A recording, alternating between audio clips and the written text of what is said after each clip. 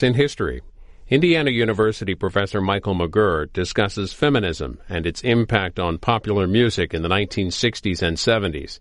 This 75-minute class is part of a course called Rock, Hip Hop, and Revolution, Popular Music in the Making of Modern America, 1940 to the Present. Please note this program contains language and images some viewers might find offensive.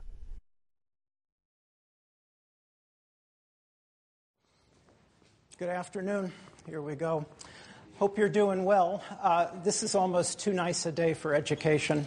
I don't know. All right. I have a staggering number of PowerPoint slides for this. Get your bets down now on whether I can get through them or not. I'll even omit my customary lame professor humor about the NCAA tournament, for example. That's how serious this is. Let's think for a minute, though, about where we're situated, what we're working on here.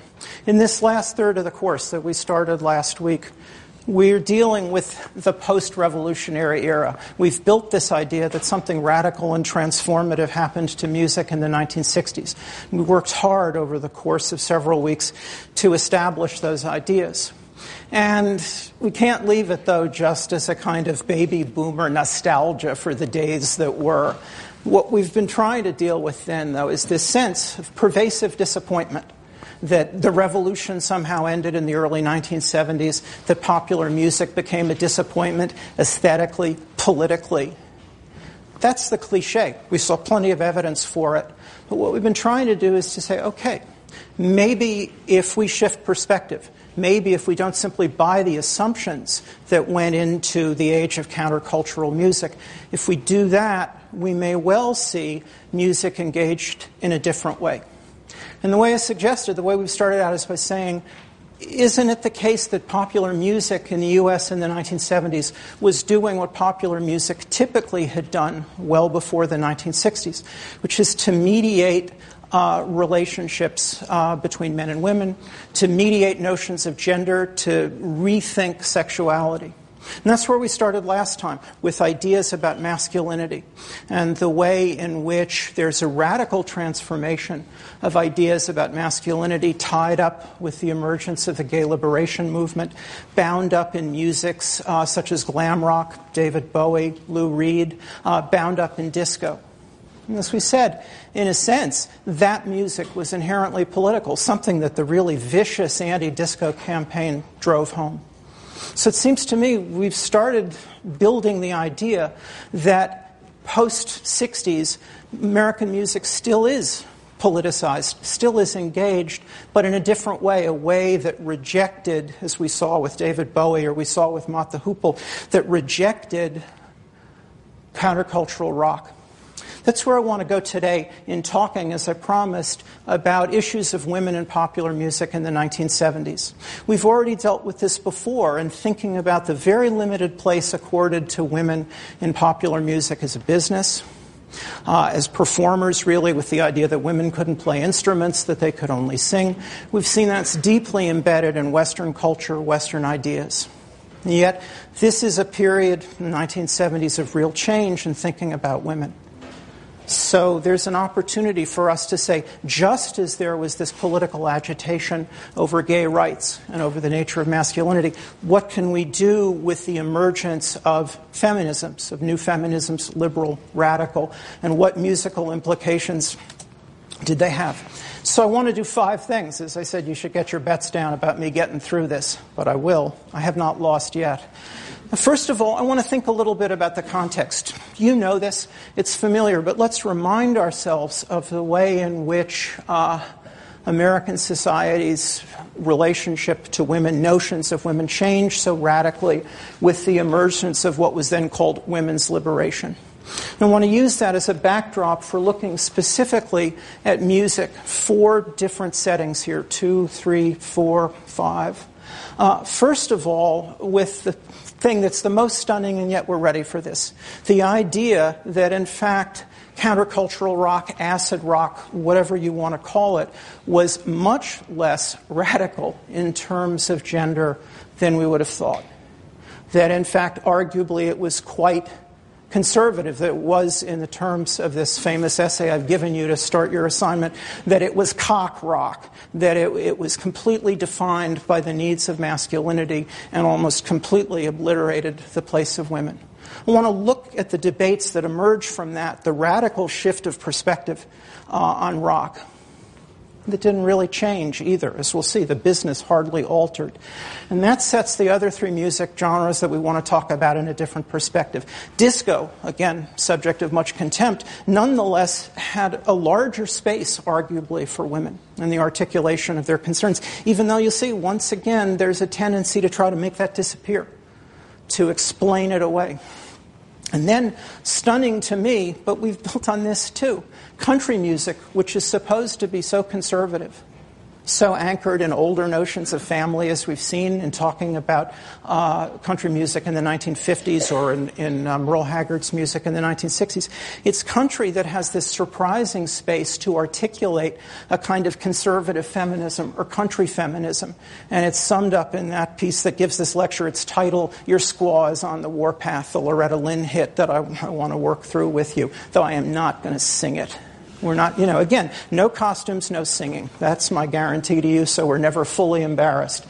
And then last, I want to think about where a more open kind of feminist politics emerges in the 70s. It does to a degree in disco, as we'll see, but the real place is in mainstream popular music, which you could argue is the least adventurous kind of music in the 1970s. In musical terms, it's there that with Helen Reddy's hit I Am Woman, that you have a stunning kind of breakthrough whose history is really interesting and completes this picture of what is a very complicated response within music to the rise of the women's movement. And at the end, I'm going to want to draw that together. But that's where I want to go here.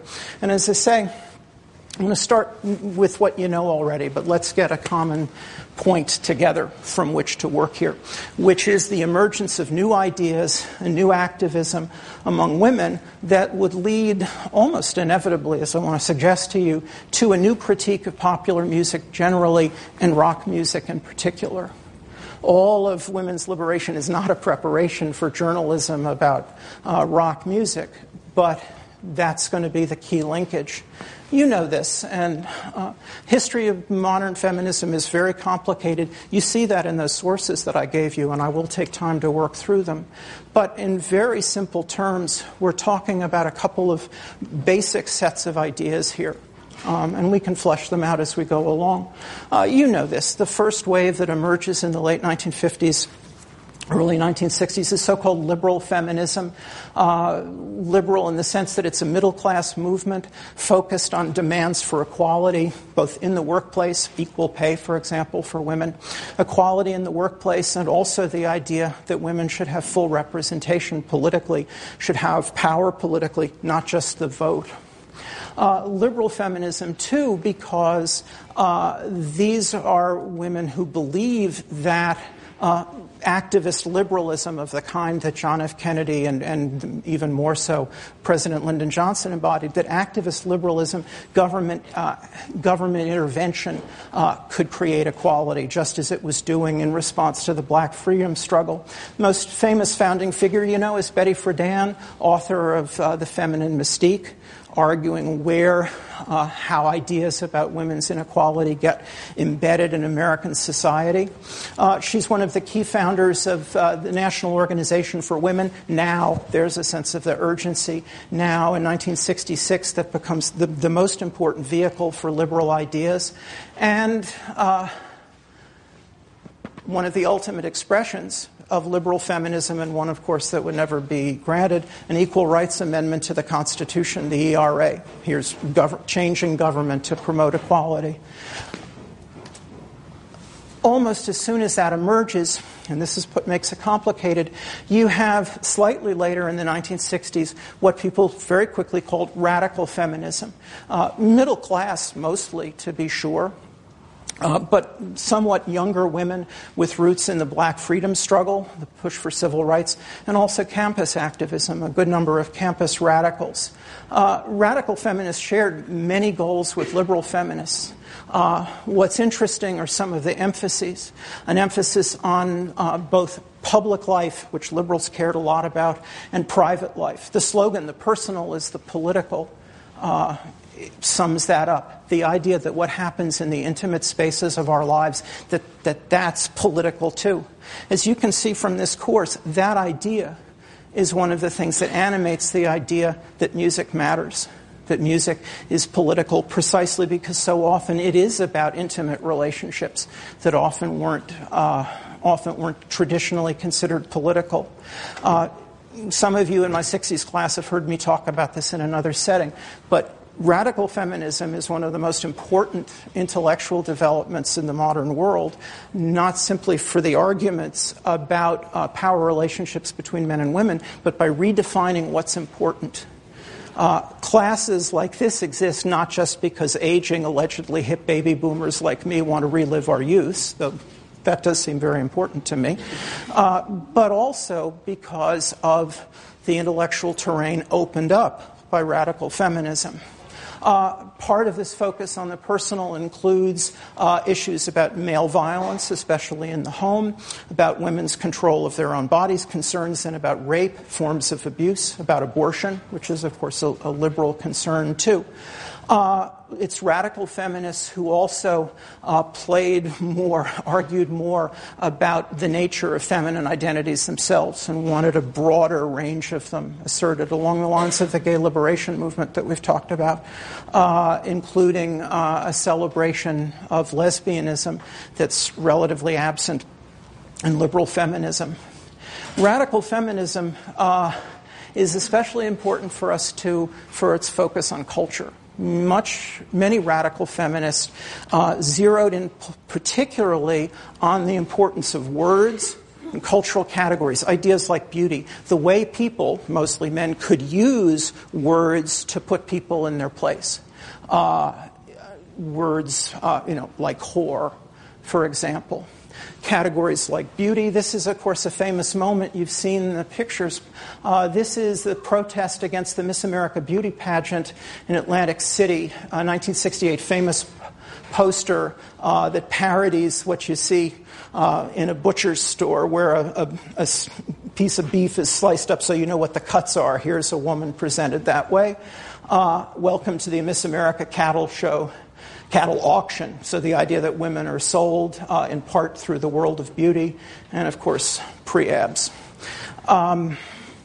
That concern on culture immediately gets us because it makes it very likely that in turn, radical feminists would focus on music. That they could see music as one more cultural area, one more set of categories that could be used either to denigrate or to celebrate women. Now, they don't monopolize everything. These are truly radical ideas that are disturbing to people on a whole bunch of levels. So there's a substantial backlash. You know this already by the late 1960s into the early 1970s. There's an active anti-feminism, also middle class, but culturally different. Here's a big bestseller from 1973, Maribel Morgan's The Total Woman. It's only when a woman surrenders her life to her husband, reveres and worships him, and is willing to serve him that she becomes really beautiful to him.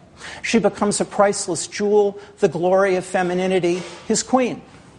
Anti-feminism also produces a strong woman-led movement against the Equal Rights Amendment to the Constitution, led almost paradoxically by a woman, Phyllis Schlafly, an important conservative thinker, Stop ERA. You get the point. This is a very rocky terrain in which to think about music and the place of women in music, even arguably more than in response to the emergence of the gay rights movement. The first response is here.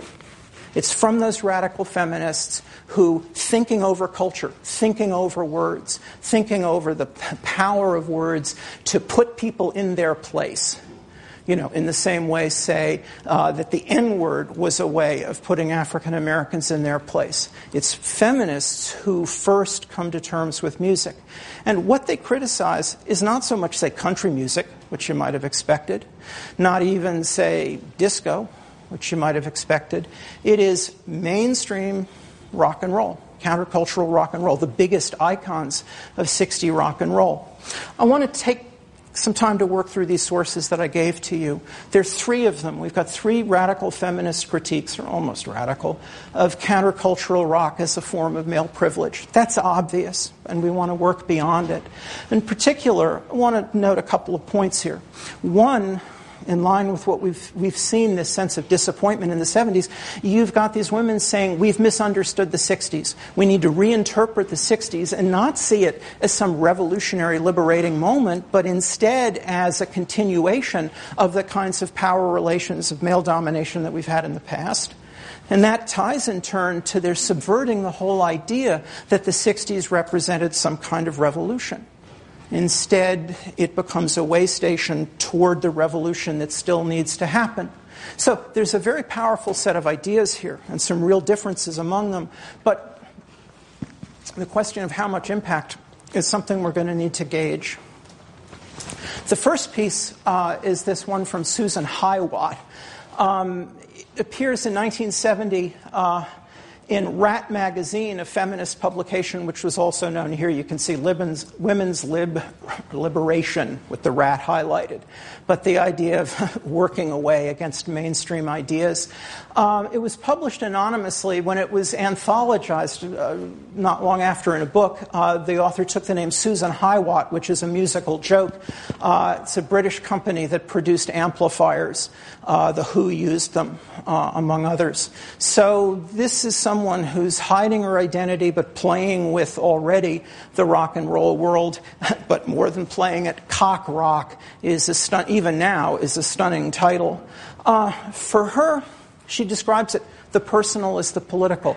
Each one of these 3 pieces, you see this personal journey that leads to a new set of ideas and a new set of attitudes. For Susan Hiwatt, it's this idea that when she's growing up in school, in college, rock and roll was a generational thing for her. She saw it in those terms, not in gendered terms, not in social class terms, but as part of dealing with the gulf between young and older. It was the only thing we had of our own where the values weren't set up by the famous wise professors. It was the way not to have to get old and deadened in white America.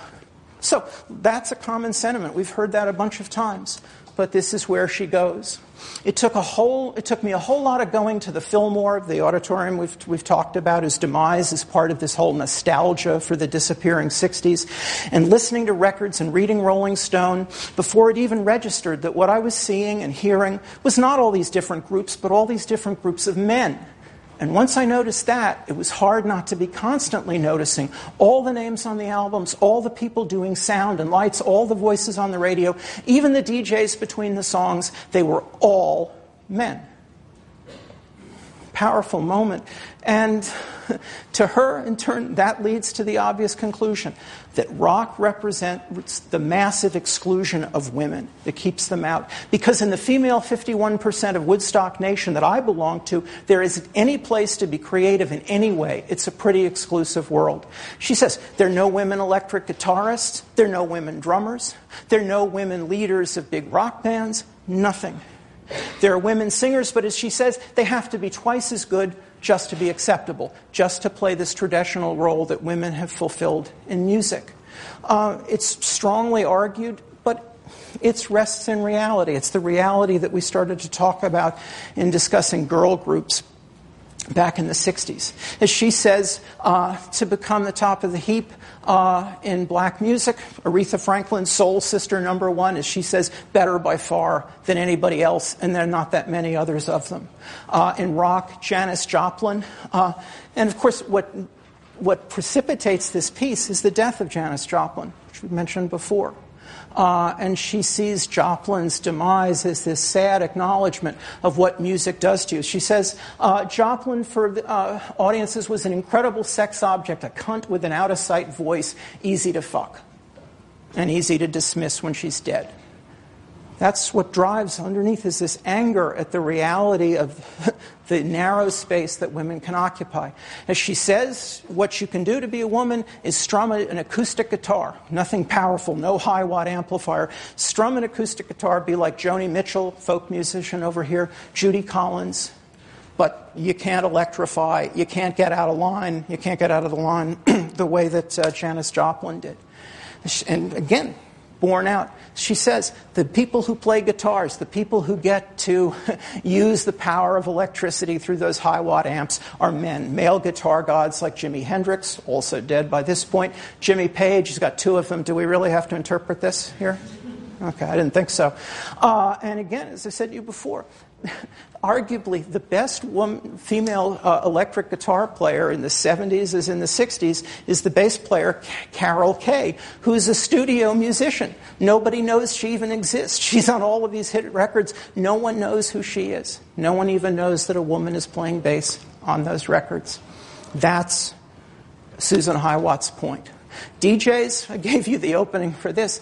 DJs, as we've seen, have been a basic phenomenon mediating rock music from the 60s forward. And they're overwhelmingly men. The first, almost sole, famous woman DJ emerges just in this period in New York City on WNEW-FM. Alison Steele, known as the Nightbird. There's her famous opening, the flutter of wings, the shadow across the moon, the sounds of night as the nightbird spreads her wings and soars above the earth into another level of comprehension where we exist only to feel, come fly with me. She's on in the middle of the night. Daytime, when lots of people listen, it's all men. That's Susan Hiwatt's point about the world of rock. Women are invisible. But it's more than that.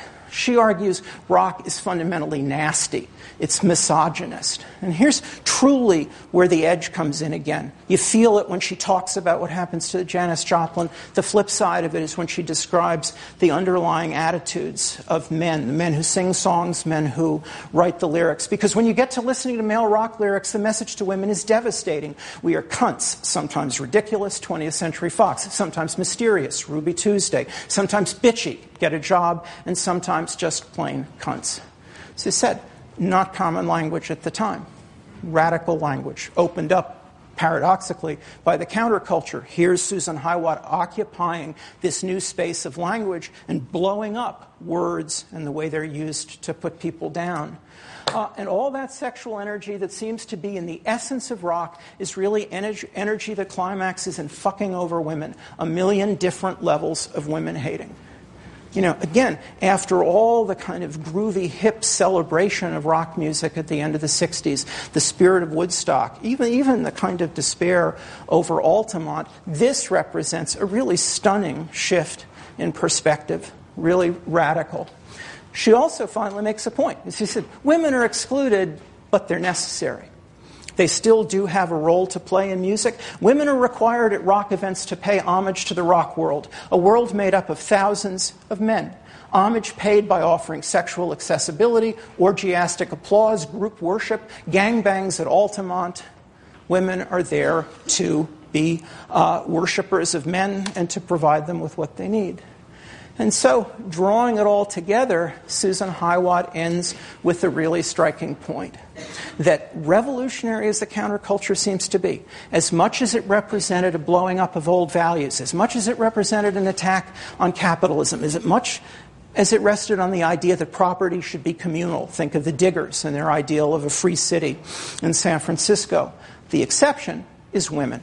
And so women remain the last legitimate form of property that the brothers can share in a communal world. Can't have a tribal gathering without music and dope and beautiful groovy chicks. For the musicians themselves, there is their own special property, groupies, which particularly enrages her. So, you get the point. There is a powerful set of arguments, and she's not alone. There's a whole proliferation of this line of thinking, which is why I've given you a couple more examples. The next one, a year later, is from Marion Mead, a little older, a feminist, Northwestern journalism graduate. She wrote a well-known book a year later called Bitching, that's a summary of women's conversations about men. Still really interesting.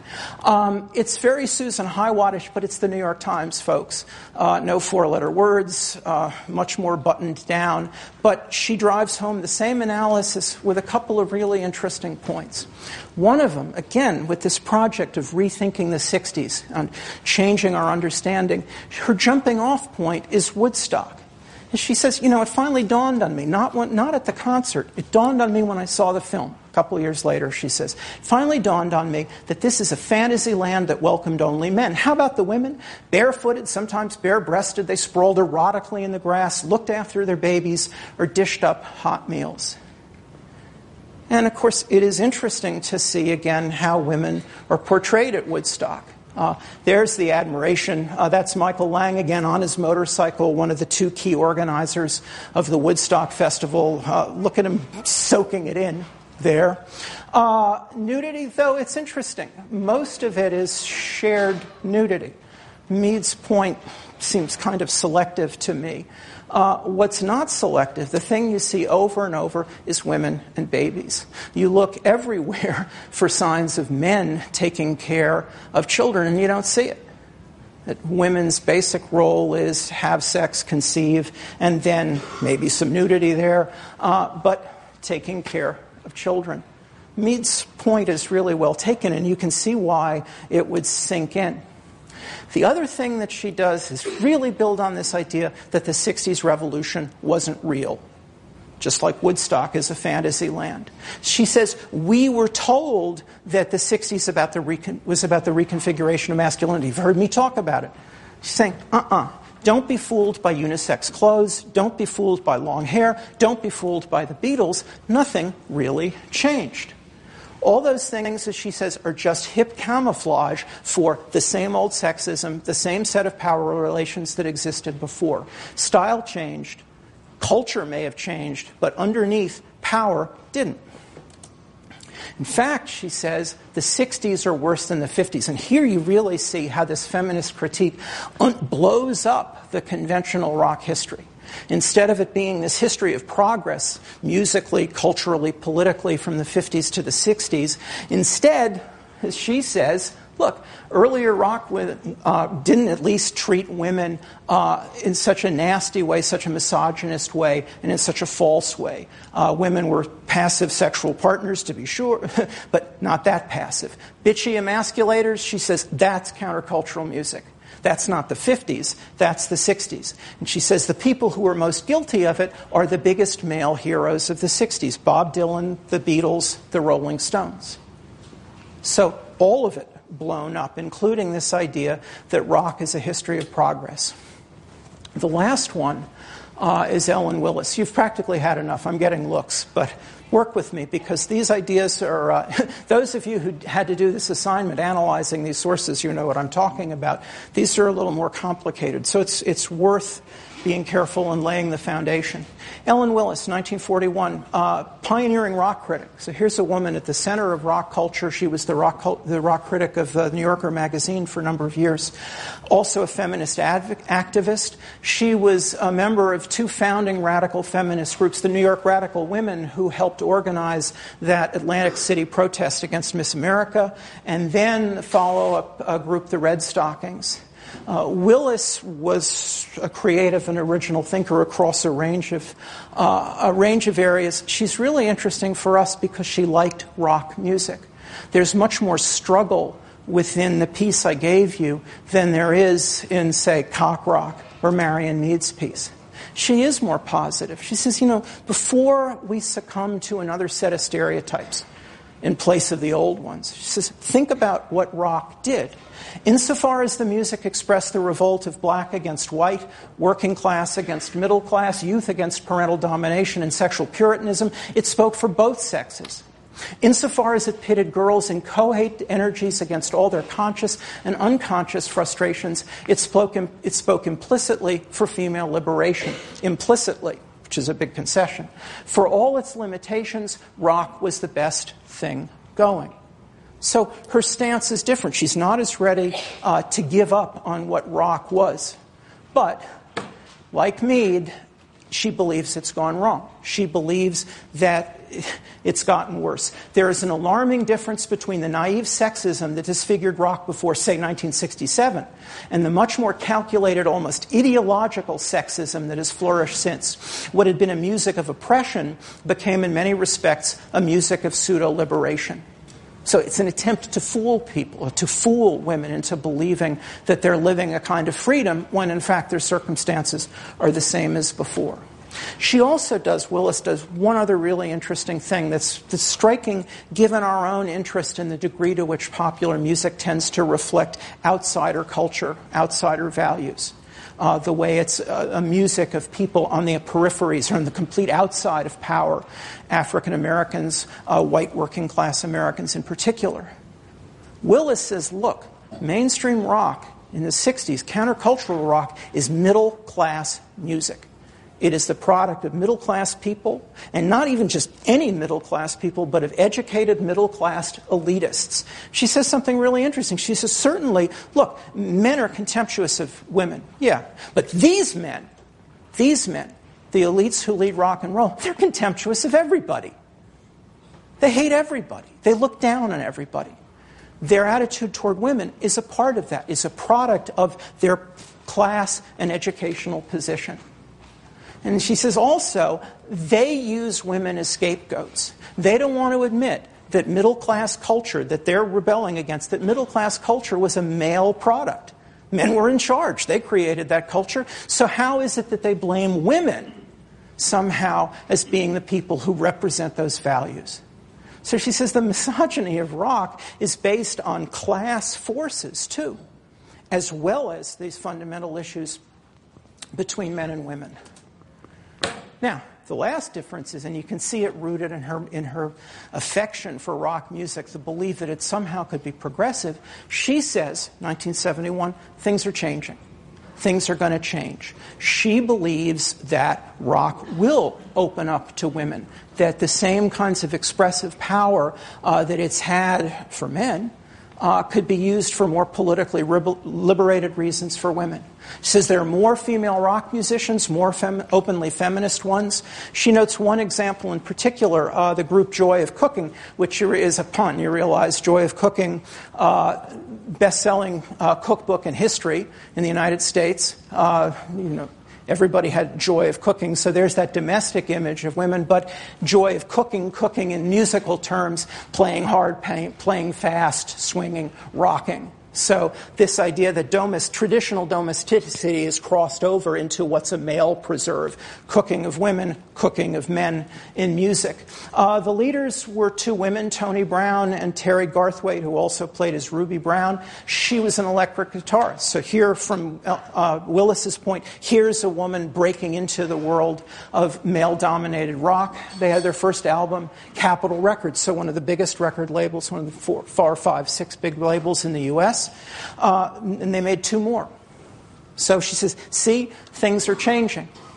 Now, I wanted to give you the other side to this. There's actually not so much. The neatest piece is from this priest, of all people, who writes to the New York Times after he's read Marion Mead's piece, and he says, wait a minute, look, just a minute.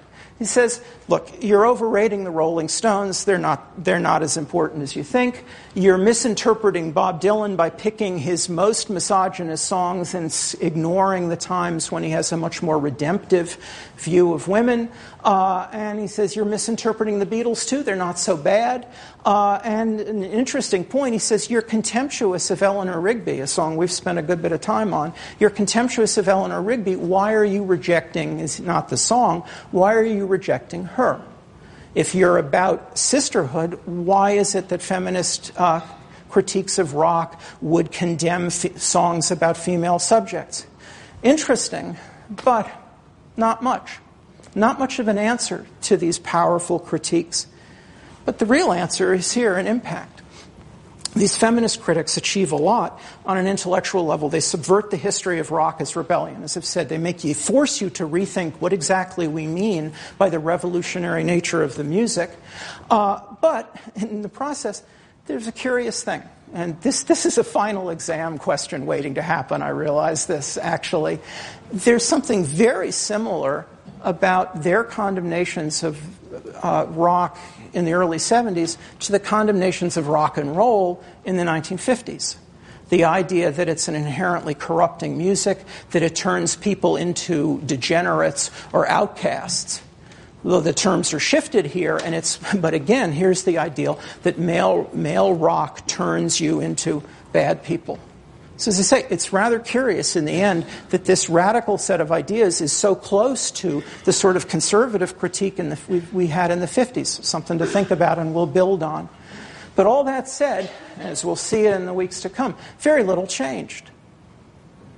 For all of the optimism of Ellen Willis, women do not emerge as a major force in rock and roll in the 1970s. Not really. Especially not really when you think about comparisons to other genres, which is what I want to do the rest of the way. And as I say, this is really surprising to me. But on reflection, it shouldn't be. The first area is disco. Disco, which we've analyzed largely in terms of its relationship to race, the influence of Latinos in music, like Joseph Montañez Jr., discotheques and the Sexalettes, African Americans like Van McCoy and the Hustle. We've talked about it in terms of male sexuality and its relationship to the gay rights movement. It's interesting to come back in the way we've come back to countercultural rock and consider it in terms of gender. What you have are a much larger role of female performers in disco. And I want to work through them, what were known as disco divas. You know them. Major star, arguably the biggest star of disco, Donna Summer, born in Boston, 1948, so younger than the critics we've been discussing. Changed her name, LaDonna Gaines. Summer is a version of her married name. Interestingly for us, she was the front singer for the lead singer for a psychedelic rock band and left it. And you would think for some of the same sense of reasons that animate the anger of those feminist critics, that there's a very narrow space for her. She becomes a disco singer, the queen of disco as she's billed. The 1975 breakthrough hit Love to Love You Baby. There's the cover. She had numerous hits into the early 1980s, including Hot Stuff, which you may have encountered. Another one is Gloria Gaynor, year younger, born in Newark, another African American, had the first really big hit disco album, Never Can Say Goodbye. We've talked about the importance of dance and all of this. Never Can Say Goodbye, the LP, is famous for the first side. There are only 3 songs, so we're not talking 2.5, 3 minutes like traditional pop music records. We're talking long songs in clubs. DJs would play the whole side of the first album, so you're talking 19, 20 minutes of essentially uninterrupted dancing to 3 different pieces, all of them featuring Gloria Gaynor. And then 2 years later, the big hit, I Will Survive, which you've heard, yes? You can nod. It's okay. We're not going to do this as a group number, touching as it be. First, this side of the room. Okay. The last one makes the point, finally, Grace Jones. Again, notice the narrow age banding here, 1948, like Donna Summer, Jamaican. Looking ahead, when we talk about the origins of rap and hip-hop in the Bronx, one of the things you're going to see, just planting this now, is the importance of Caribbeans and Caribbean migrants to the United States in creating this new culture. And here's one of the first signs. Grace Jones had to hit 1975 with I Need a Man. Here it is. There you go. She was billed as the queen of the gay discos. There she is, famous picture. Notice the collar on the other guy. Famous sequence of photographs of her includes this one with the whip. There's another one of her biting the whip. You get the point. Very popular figure. A lot of women. We could expand this list more, and especially in comparative terms, far more visible presence of women in disco than in rock. To deal with this, I've given you another primary source, which is this piece by a music critic in the New York Times, John Rockwell, who says straight out in an almost kind of engagingly bumbling and helpful way for us, why are there so many women in disco? You know, what's up with that is his attitudes. And he says a number of striking things. He says, first of all, a high piping sound, like the voice of women, suits the silly partying mood and bounciness of many disco songs. In other words, unimportant music, something we've talked about before, unimportant people, of course, to sing it. Natch. He also says, women singers suit the national mood of sentimental escapism. As he says, when the country doesn't want to deal with reality, it turns to the voices of women. It's really astonishing. You get the drift again. that women, he's almost saying women play such a big role in disco precisely because they're really so unimportant, so useless. And then his third act of dismissal focuses on the importance of gay culture within disco. Without wishing to generalize too loosely about a gay sensibility, the fact remains that many women, especially ones with exaggerated feminine characteristics or particularly aggressive ones, have become cult figures for homosexuals. And his prime example, as you've seen, is Grace Jones.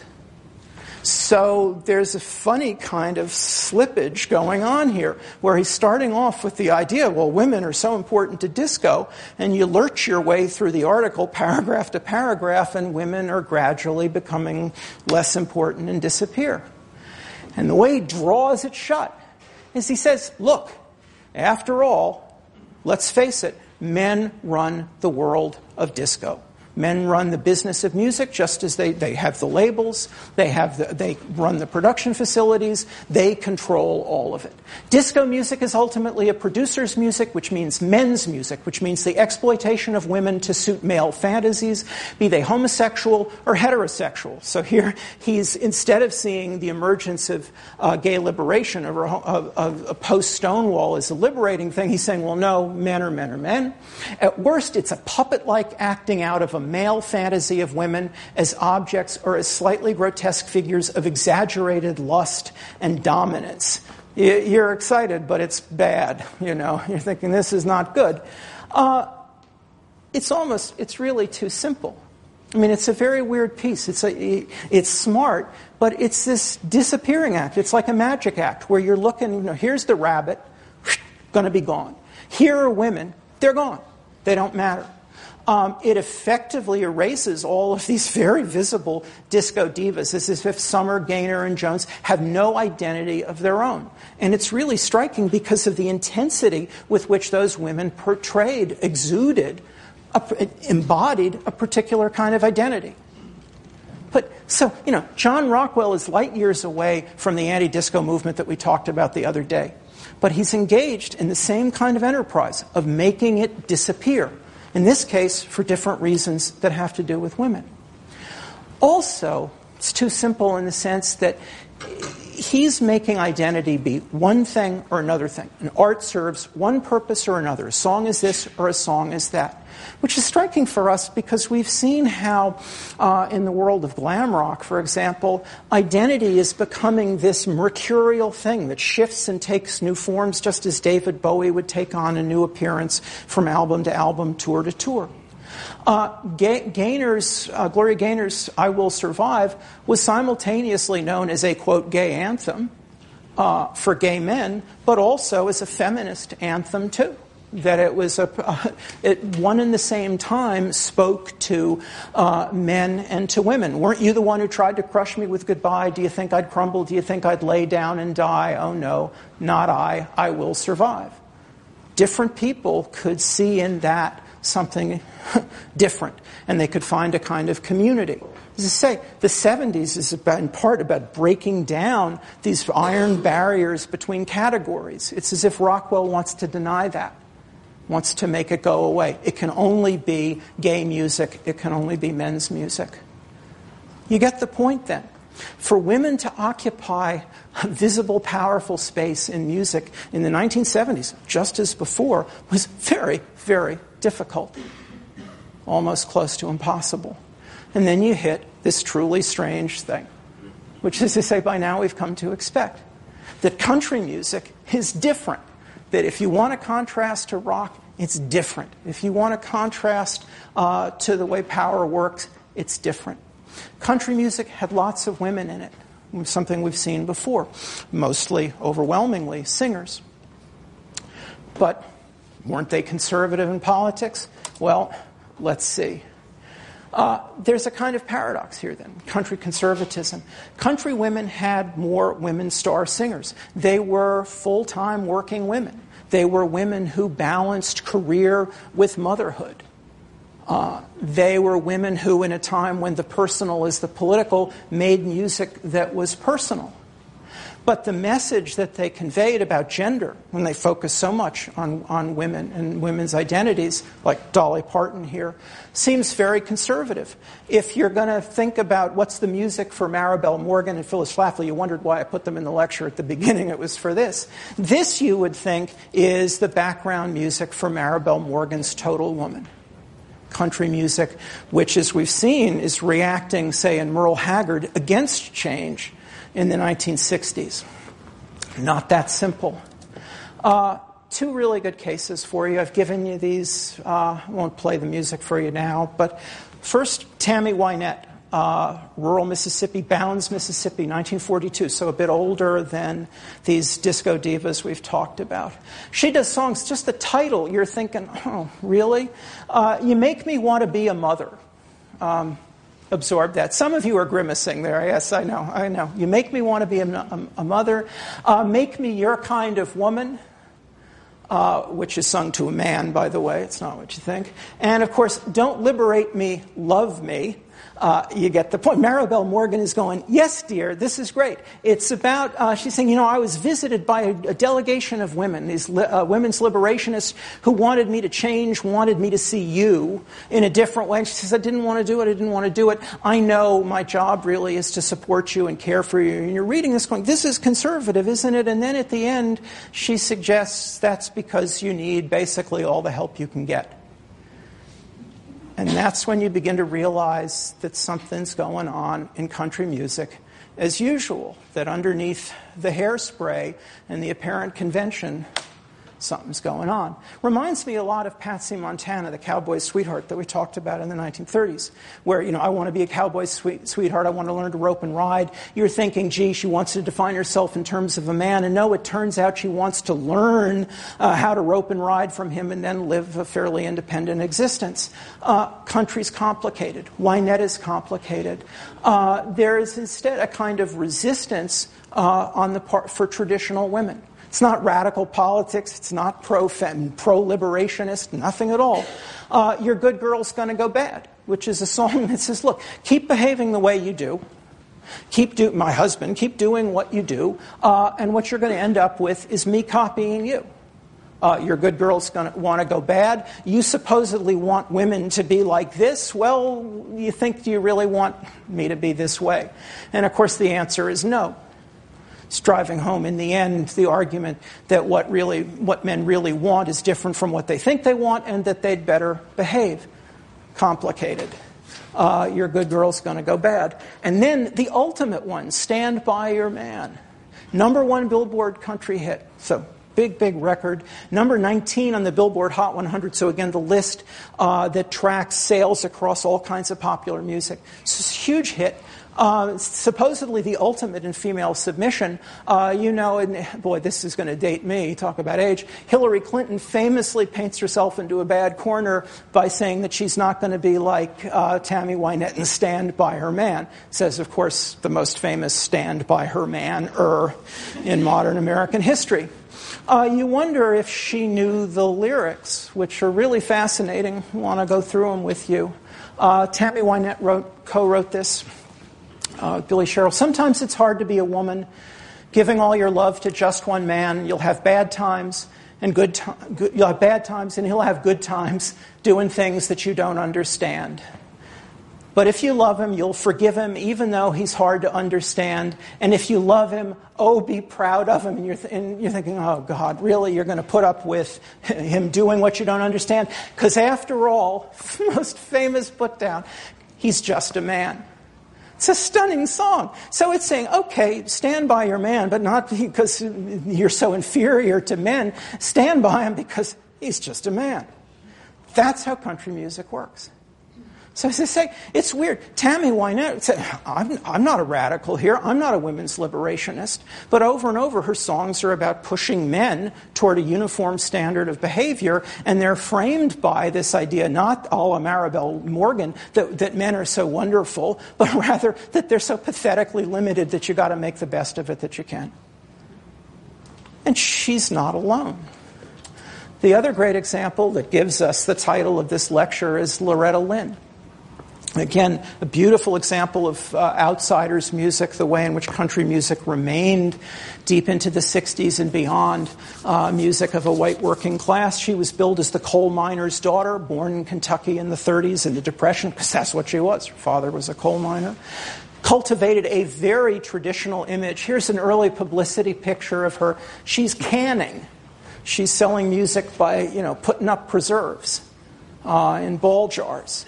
That's how far they go in packaging Loretta Lynn as conventional. She married in 1948, do the math, pretty damn young, 6 children. So here's a woman defined by marriage and family, but as she says, because her husband urged her to do it. So not she herself, because her husband urged her, she becomes a singer, a full-time professional, someone with a career and who still has marriage and family life. She is enormously successful because she's talented, but also because she taps into the same vein that Tammy Wynette did, of taking what is seemingly a conservative world and a conservative stance, and inside it saying, okay, I'm accepting these ground rules, but I will push for change within it.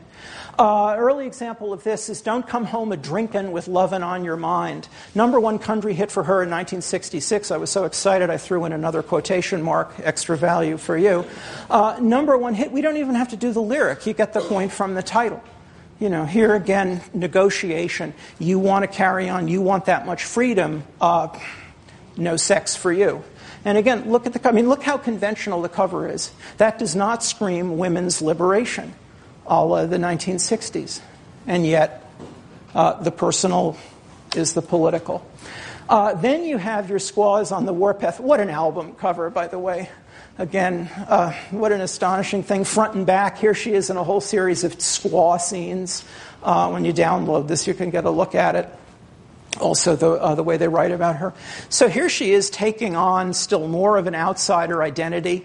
In racial terms, you can cringe. But she's actually doing the squaw thing, as you'll see, to do something fairly radical. Very much, and the performance of this, which I gave you, I'm not going to play it for you here today. The performance, she's standing there smiling. It's like Merle Haggard doing a kind of impassive, ironic grin while performing Okie from Muskogee that we saw. And you're looking at that going, well, this is safe. It's even bland, kind of dull. And then you listen to the words. And again, that's a reminder for us. Country music, as we've seen, has been more word-centered than most of popular music. And again, in an age when radical feminists are arguing pay attention to words, it's country musicians like Tammy Wynette and Loretta Lynn and the songs they're writing that are playing around with words and categories in new ways. These words are just stunning. Well, your pet name for me is Squaw. When you come home a-drinking and can barely crawl, and all that lovin' on me won't make things right. Well, you leave me at home to keep the teepee clean, 6 papooses to break and wean. Remember, 6 children is exactly what she's got. Well, your squaw is on the warpath tonight. Well, so far, nice novelty song. You get the point now. He's using the Native American language to reduce her supposedly to a greater level of subjugation. Well, I found out a big brave chief, the game you're a-hunting for ain't beef. Get off my hunting grounds and get out of my sight. Do I have to do it, hunting grounds for you? You're supposed to be hip. Come on. This war dance I'm doing means I'm fighting mad. You need no more of what you've already had. In other words, you've committed adultery, which is a constant theme through these songs. Your squaw is on the warpath tonight. All pretty good. And then she goes where, as far as I know, no popular song, certainly no #1 hit in the U.S. had gone before. Really, just a song. And she's smiling. You saw it in the video I gave you. She smiles along and says, well, that fire water that you've been drinking makes you feel bigger, but Chief, you're shrinking. You're with me there? We could break up into small groups and discuss what that means, but I am going to trust you on this. Makes you feel bigger, but Chief, you're shrinking, since you've been on that lovemaking diet. Now, don't hand me that old peace pipe. No, come on, come work with me. Now, don't hand me that old peace pipe. There ain't no pipe can settle this fight. Your squaw is on the warpath tonight. Well, I found out a big brave chief. Yeah, your squaw is on the warpath tonight. That is a stunning piece of work. And again, this is the way you push the envelope. She looks so conventional. She's dressed in this very sedate, middle-class, Phyllis Schlafly sort of way. She's smiling. She's just strumming a guitar. And yet, she just completely undid him. The world's first mainstream reference to shrinkage ever. All conservative. 2 years later, by now, with an enormous constituency of female fans, she does one of the first songs about birth control, The Pill. Look at the cover for the sense of this. Very kind of wistful thing. All these years I've stayed at home while you had all your fun, and every year that's gone by, another baby's come. And again, her fan base knows 6 children for her. There's going to be some changes made right here on Nursery Hill, and then in a really stunning image, you've set this chicken your last time, because now I've got the pill. And the song goes on. Kind of angry. And it's, again, a song that's saying, all right, I'm not going to walk out of this relationship, but the balance of power within it has to shift, has to change. Nobody in American popular music, mainstream, major hits, was dealing with this set of issues as continuously as Loretta Lynn. And, of course, she's seen as conservative, dowdy, all the rest by mainstream commentary. I couldn't even give you much discussion in primary sources of Loretta Lynn because it's not there. John Rockwell doesn't even bother with that. It's those country people. What could they possibly know? Now, of course, to add to all of this, naturally, Loretta Lynn says feminist women's liberation? Absolutely not. In the piece I've given you, you see this too. Here's another. I'm not a big fan of the women's liberation, but maybe it will help women stand up for the respect they're due. Neat, very nice politician's remark. Now, I'm not in favor of this, though it might be a good thing. That's how you do it. That's how you push the culture while seeming to be conservative.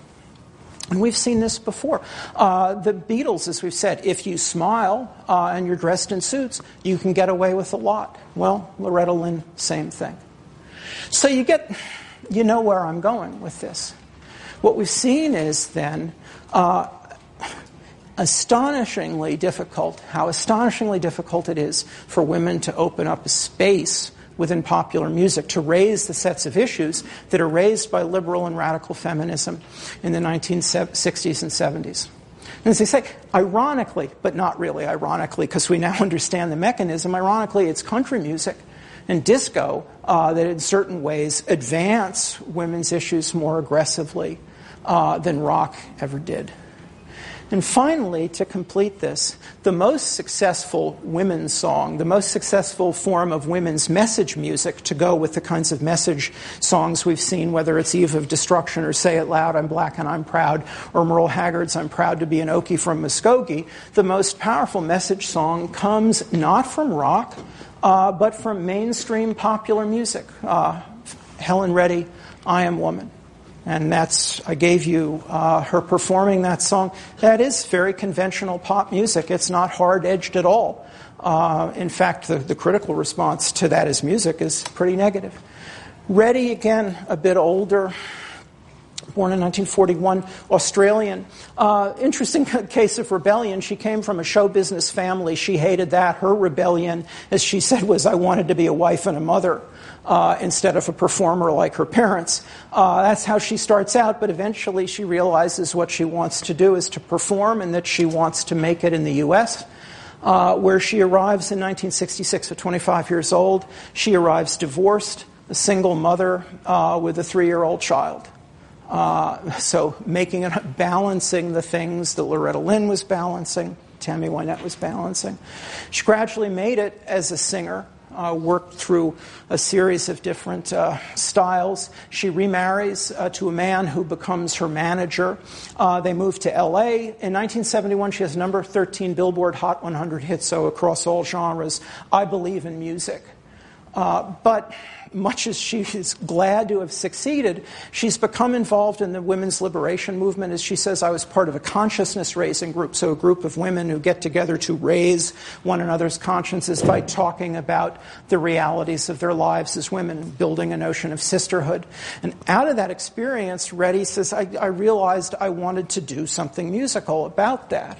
the result of this reflection beginning in 1971 is I Am Woman.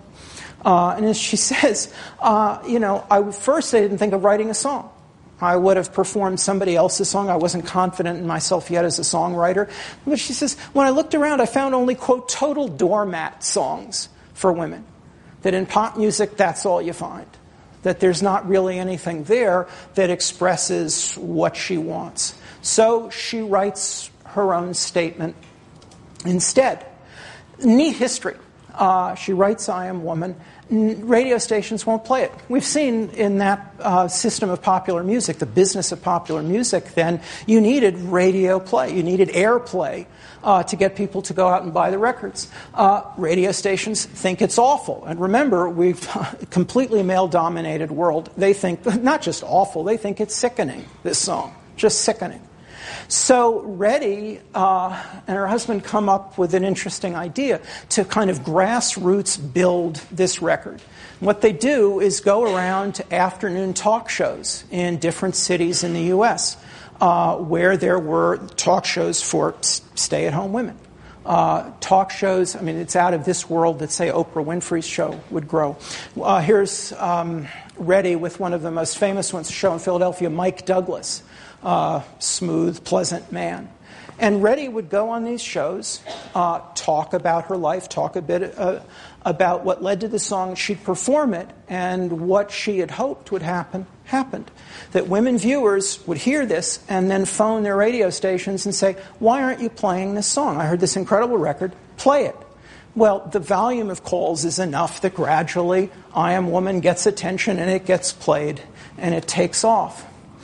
The lyric is interesting. Just like your squaws on the warpath, it's worth taking it apart. Because it's a very subtle song, actually. And it does a couple of very interesting things. I am woman, hear me roar, a number's too big to ignore. And I know too much to go back and pretend, because I've heard it all before, and I've been down there on the floor. No one's ever going to keep me down again, which is one of the most carefully modulated descriptions of the violence against women you're going to find. But people get it. I've been down there on the floor. No one's ever going to keep me down again.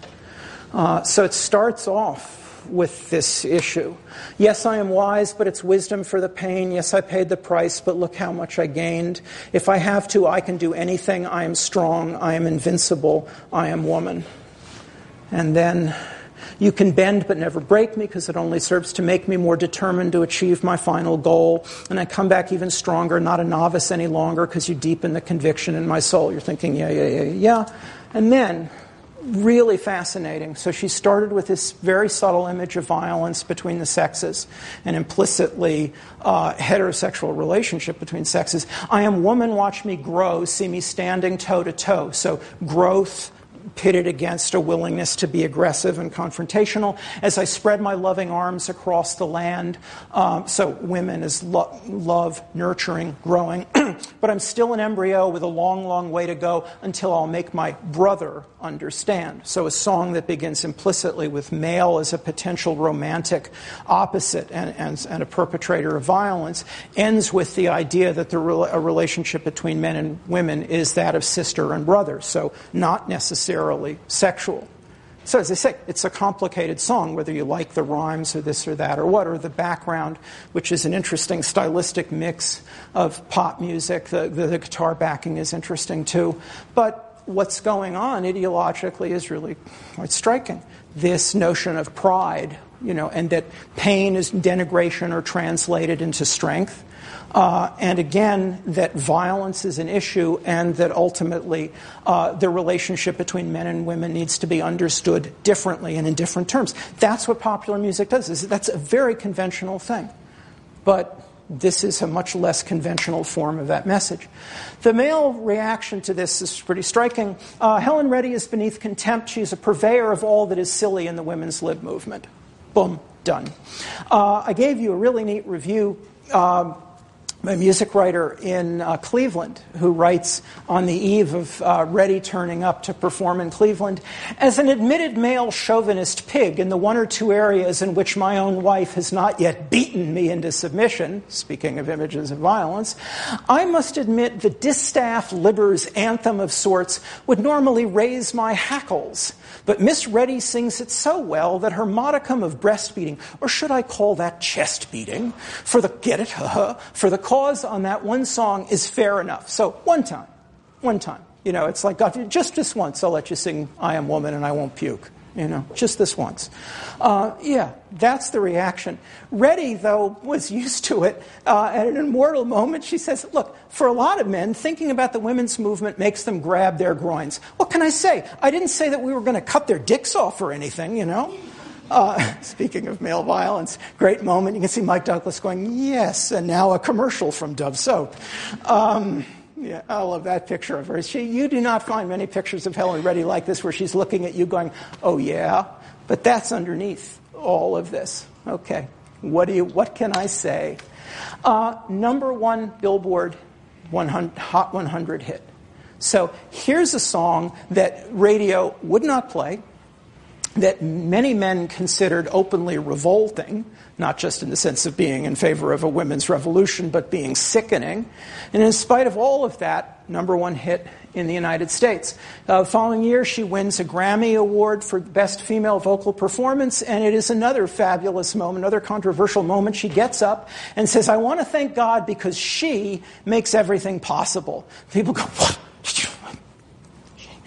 She gets a ton of letters, as she says, and one of her favorite ones begins, you skinny, blasphemous bitch.